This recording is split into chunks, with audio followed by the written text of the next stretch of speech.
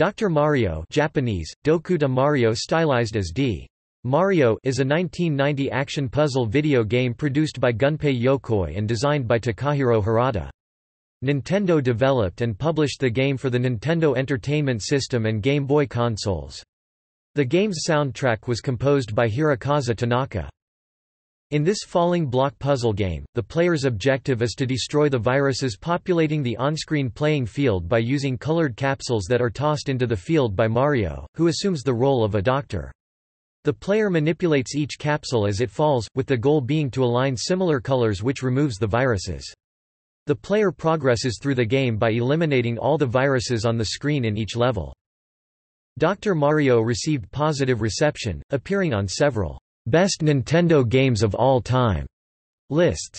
The game has been ported, remade, or has had a sequel on every Nintendo home console since the NES as well as most portable consoles, including a re-release in 2004 on the Game Boy Advance as part of the classic NES series.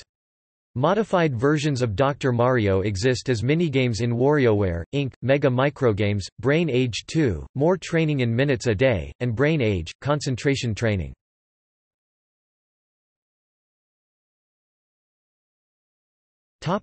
Gameplay.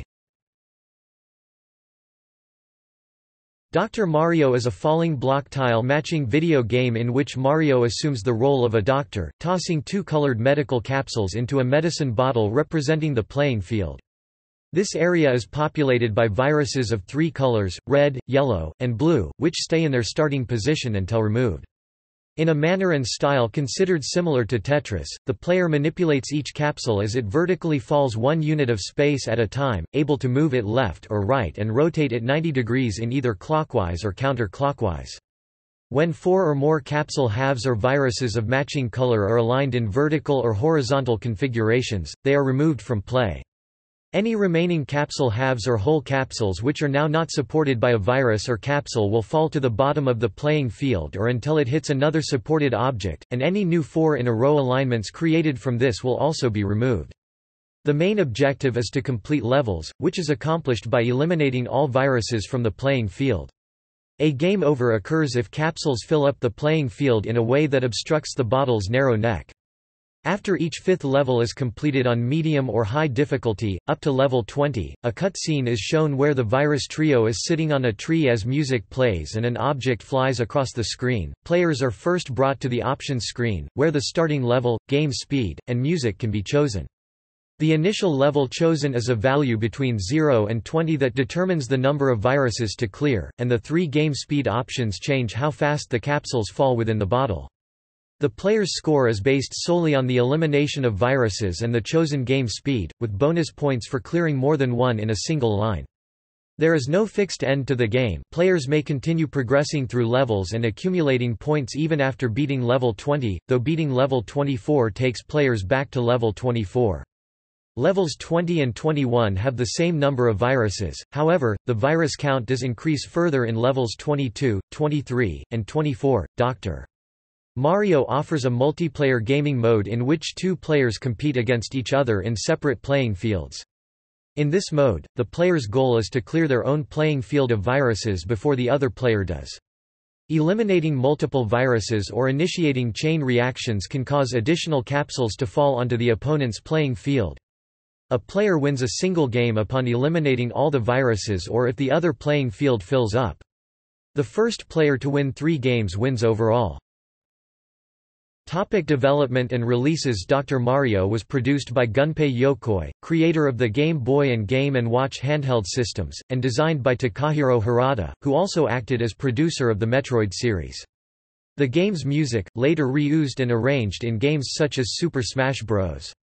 Melee, was composed by Hirokazu Tanaka, who later became president of Creatures Inc., an affiliate of Nintendo that owns 1/3 of the copyright regarding the Pokémon franchise. Re-releases. Dr. Mario spawned a number of remakes and ports that were released on various Nintendo consoles. The original version's multiplayer portion was ported to 2 Nintendo arcade systems in 1990, the Nintendo Vs. system under the title Vs. Dr. Mario and the PlayChoice 10, an enhanced remake of Dr. Mario, was paired with Tetris in the Super Nintendo Entertainment System compilation game Tetris and Dr. Mario, released on 30 December 1994. This version of Dr. Mario was re-released in Japan on 30 March 1997, as a downloadable title for the Super Famicom Satellaview peripheral, under the name Dr. Mario BS version, Dr. Mario BS Ban, Dokuta Mario by ESU Ban. It was re-released again in Japan as a downloadable game for the Super Famicoms and Game Boy's Nintendo Power cartridges. The NES version was ported twice to the Game Boy Advance, first in 2004 as one of 30 games in the classic NES series known as the Famicom Mini-series in Japan, then bundled with a version of the Puzzle League series in 2005 under the title Dr. Mario and Puzzle League, this time with updated graphics and new music to choose from. On 20 May 2003, Nintendo released the GameCube Preview Disc for the GameCube, which allows players to download the NES version of Dr. Mario to their Game Boy Advance consoles using the Nintendo GameCube Game Boy Advance link cable. The original Game Boy version was made available on the Nintendo 3DS Virtual Console in 2011 and 2012. The NES version was released on the Wii U Virtual Console in 2014. Reception. Dr. Mario and its re-releases received generally positive reviews, although some parents were critical of its premise due to its inclusion of medicine in a children's game. One notably negative review, by Ace, scored the Game Boy version 510/1000. It criticized the game's uninspiring graphics and repetitive play. The review also said the game reeks of plagiarism, stating it is worse than the original games it is modeled after. Reviewing the NES version, Allgame praised it, stating that on its release, when puzzle games were flooding the market, Dr. Mario stands out as one of the best, combining a smooth learning curve, playful graphics and memorable tunes, and fundamental concepts may be simple, but the addictive gameplay becomes progressively more complex as the speed increases and additional viruses are added. GamePro gave the Tetris and Dr. Mario compilation a rave review. They praised the mixed match mode and the SNES enhanced graphics and sounds, and concluded, "Sharp controls and absorbing action are what make these two classics even better as a pair than they were alone." Next Generation, in contrast, said the compilation was only significant for being the first appearance of Tetris on the SNES, summarizing that, "Yeah, it's great, but chances are you own a copy of one or both of these games already." They did, however, praise Nintendo for having the cojones to package their Tetris-inspired game with Tetris itself. Dr. Mario was rated the 134th best game released on a Nintendo system in Nintendo Power's Top 200 Games list, by ScrewAttack as the 7th best Mario game of all time, and by IGN as the 51st best NES game of all time.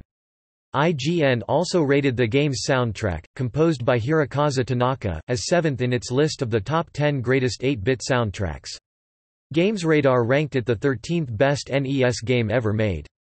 The staff called it one of the most celebrated of the puzzle genre. Game Informer's Ben Reeves called it the 7th best Game Boy game. The Game Boy Advance re-release as part of the classic NES series holds a rating of 66% on Metacritic based on 10 reviews. Most reviews pointed out the game's addictiveness and praised the addition of wireless multiplayer, but some questioned the relevance of the game's re-release as a standalone title. Eurogamer said the game was still as playable, addictive and maddening as it was back in 1990, but criticized Nintendo for re-releasing classic games as standalone titles in the classic NES series instead of as a compilation, like Atari's Atari Anthology or Midway's Midway Arcade Treasures. Craig Harris, in his review for IGN, sarcastically expressed unease over the game's use of medicine. He enjoyed the addictive gameplay, but criticized the black and white manual which made it difficult to understand the color-based gameplay mechanics. While OneUp.com noted that the game's color-matching action is more engrossing than Mario Bros. Turtle-punching platform hopping, the reviewer strongly questioned whether this re-release is worth its sale price by itself when a version of Dr. Mario was included in another Game Boy Advance game, WarioWare, Inc., Mega Microgames. Legacy. Following the commercial success of this game, Nintendo released several follow-up titles in the Dr. Mario series. Dr. Mario 64, released in 2001 for the Nintendo 64, features Wario and several Wario Land 3 characters, and offers numerous game modes, including a story-focused single-player mode. The game also supports simultaneous multiplayer for up to 4 players at once. Dr. Mario 64 was subsequently released in Japan in the compilation game Nintendo Puzzle Collection on the GameCube. Dr. Mario Online RX, released in 2008 on WiiWare, offers online multiplayer via Nintendo Wi-Fi connection. Dr. Mario Express, released in 2009 for the Nintendo DSi, does not support multiplayer gameplay.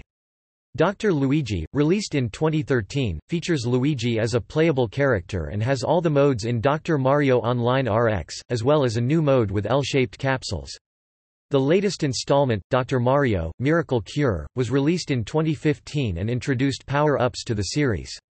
The character of Dr. Mario appears as an unlockable playable character in the 2001 fighting game Super Smash Bros. Melee, where he attacks by throwing capsules known as megavitamins. There are two ways to unlock Dr. Mario as a playable character, either by completing Classic, Adventure or All-Star mode with Mario using No Continues or by completing 100 melee battles. The game's sequel, Super Smash Bros. Brawl, does not feature Dr. Mario as a playable character, but it includes the Melee remix of Dr. Mario's Fever background music theme and a version of the Chill theme music arranged by Masaki Iwasaki, who had previously composed for Magical Drop as part of the Data East sound team. Dr. Mario characters also appear in the game as collectible stickers. Dr. Mario would later return as an unlockable playable character in Super Smash Bros. For Nintendo 3DS and Wii U and Super Smash Bros. Ultimate. A version of the game called Dr. Wario, which replaces Mario with Wario, is included as an unlockable minigame in WarioWare, Inc. Mega Microgames. A simplified version of Dr. Mario also appears in Brain Age 2, More Training in Minutes a Day, as a minigame called Virus Buster, which is played by using the system's touch screen to drag the capsules around the playing field. The viruses appear as enemies in Mario and Luigi, Superstar Saga and Mario and Luigi, Dream Team. In that game, they change colors every time they are attacked, and they are all defeated when they are all the same color, in a similar fashion to how they are defeated by the same color of the capsules in Dr. Mario. The characters of Dr. Mario and the viruses appeared in print media numerous times. Valiant published a volume of Nintendo Comics systems entitled The Doctor Is In. Over His Head, Drive. Mario also makes a brief appearance in the first volume of Super Mario Kun, and the viruses also appear at the end of Super Mario Adventures.